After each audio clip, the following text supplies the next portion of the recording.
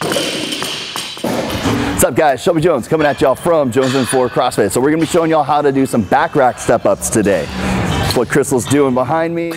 All right, so back rack box step ups. Gonna be a little bit more focused on the posterior chain with these, right? Same rules apply, making sure you brace before you step.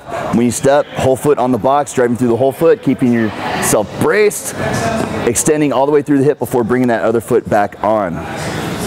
So you want to pay attention to that. The knee position is going to be the same as we went over with the step up and the lunge, keeping it tracking out, not letting it fall in, and then also staying braced through the core.